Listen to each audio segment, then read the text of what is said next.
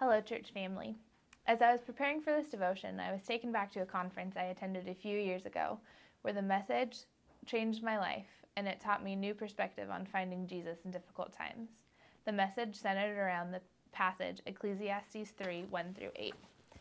It reads, "There's a time for everything and a season for every activity under the heavens, a time to born, a time to die, a time to plant and a time to uproot, a time to kill and a time to heal, a time to tear down and a time to build, a time to weep and a time to laugh, a time to mourn and a time to dance, a time to scatter stones and a time to gather them, a time to embrace and a time to refrain from embracing, a time to search and a time to give up, a time to keep and a time to throw away, a time to tear and a time to mend, a time to be silent and a time to speak, a time to love and a time to hate, a time for war and a time for peace." We often say that our lives are marked by seasons. As God's children, we're not only marked by physical seasons of changing climates, we're also marked by seasons of the soul. For our soul, the season of fall is marked by transitions and the feelings of uncertainty. The season of winter is marked by loss and feelings of sadness. Spring is a season of new beginnings and feelings of wonder.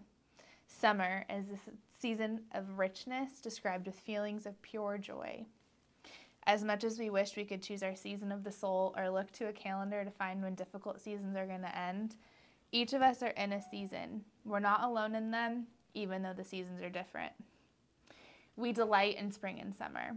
We reflect on the wonderful days in those seasons and eagerly await their return. The seasons of winter and fall, however, are met with eagerness for them to end and for more joyful and exciting times ahead. It is hard for me to think that while it's 90 degrees outside, many people are finding themselves in a season of winter. As a country, we've been marked by the grief from social unrest from the events surrounding the death of George Floyd, on top of already dealing with several life changes over the past 3 months. It's been a season of job loss, life loss, and loss of physical community. Our ways of life have been shaken to the core. Sadness is a prevailing emotion. When I heard the message at the conference a few years ago, I was in a dark, cold, and lonely season of winter, much like many of you might be finding themselves in today. I remember when I was sitting there and the speaker told me that one thing is promised in the season of winter: abundance. Abundance, I remember thinking, how can I find abundance when my soul was in such a dark place? The speaker then brought us to the passage John 10:10. It says, "The thief comes only to steal, kill, and destroy. I have come that they may have life and have it to the full." In the King James translation of the verse, the word abundant is used instead of the last word full. The Greek word for abundance is perios, which means surplus. Even when our souls are in winter, we have a surplus of Jesus. He is always there for us to lean into, receiving all that we need, even if we are still left wanting more. When I think about the season we are in now, I find myself not asking, when will all of this be over?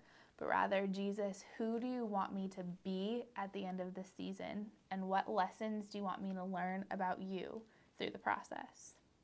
No matter what season of the soul you find yourself in, Jesus is inviting you to come to him, and he is desiring to be with you.